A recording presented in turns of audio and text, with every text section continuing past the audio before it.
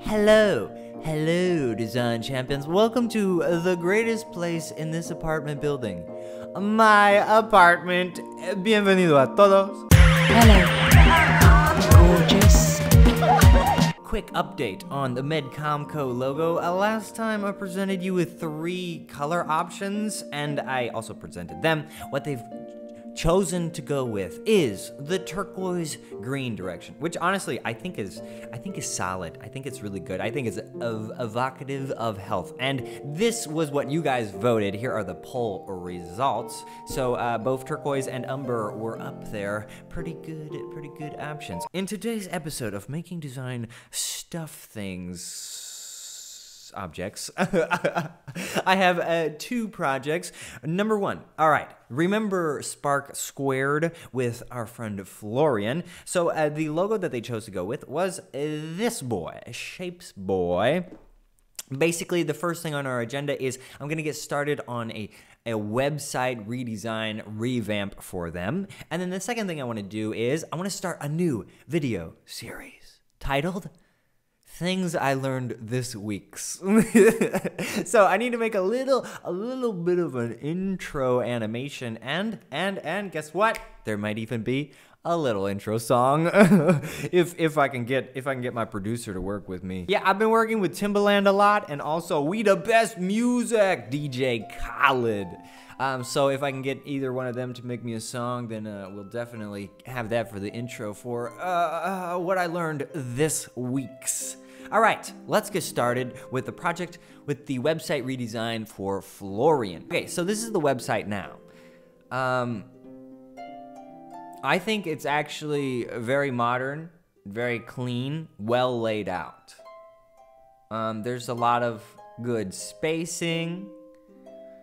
The images are good. The typography is very good. I actually really love the numbers over here. That's a really cool element. But I think what we need in this redesign is something a little bit more fun, maybe a little bit more colorful, and maybe if there's a way we can strategically break like a traditional layout, that would also be very good to do. So, Florian linked me to some website ideas that he really likes, different aspects of each one. So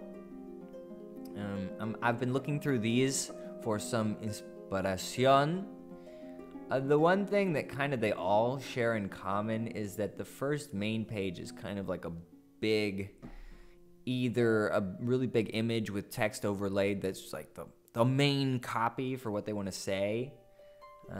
Which is kind of interesting. So I'm gonna get started with probably some UI elements, laying out where things should go, and just on with a pencil and paper, and see what we can do from there. And then once I've got something good sketched out, or a good initial direction, I can move that into El Photoshop and start working on that. So let's see how that goes. Oh, look, that's me. In hyperspeed. No, that's regular speed. I met an elderly woman once who asked me, "What superpower would you like to have?" And I said, "I want to be able to sketch UI designs as fast as possible." And she said, "Okay, my son, you will now have the ability." Okay, so that laugh that I just did, there was a hiccup in the middle of it, which made it even weirder. Okay, this takes the award for the strangest voiceover. I haven't talked about the design at all. This is the design. Let's talk about it. Basically, I want to bring some organicness, some color. Now, I'm not convinced on any of this stuff so far. What I got the best thing out of the whole paper time was I drew out what was on the website now, and then I wrote out all the contents of like each section, and then I was able to systematically think, okay, what is actually the important information, where should that be, and then I can reference some of the inspiration websites we looked at to get an idea of how we should line it up. So for the top part, I wanted to bring in an image because I think the big Minecraft worlds, custom worlds are very persuasive and very fun and cool. So I put that in an image, but I gave it like a little bit of a swoop sort of a thing.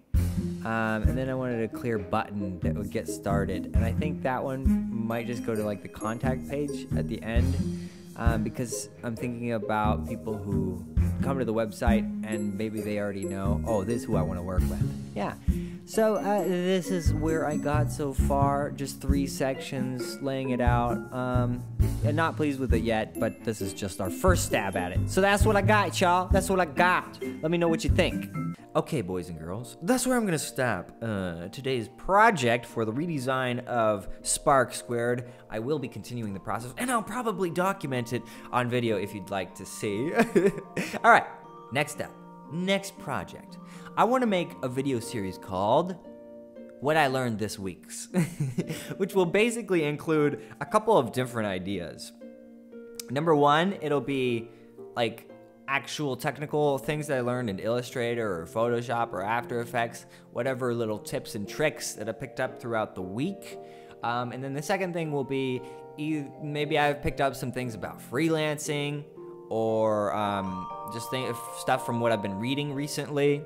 And then I can put all those together into little snippet snapshots of like 3 to 4 to 5 things that I think are pretty interesting for that week. And then I can put them into a little video called What I Learned This Week's. And then each week's I can talk about what I learned the previous weeks. Okay, so stay tuned for that. But basically, I want this intro animation to be kind of fun. I think it's kind of cool in Photoshop. It's a lot easier to make like texture animations. So maybe I'll think about that for now, but stay tuned for that. Okay, my friends, here is the intro animation for What I Learned This Week's. What I learned this week's. Okay, I hope you awesome possum design champions enjoyed both projects this week and that you're excited to see the final outcome for both. What I Learned This Week's will be coming out sometime this week's, possibly. I don't know. All right, thank you so much for being here, guys. Stay awesome possum, and I'll see you later, alligator, on another video, probably tomorrow. Okay, bye, guys.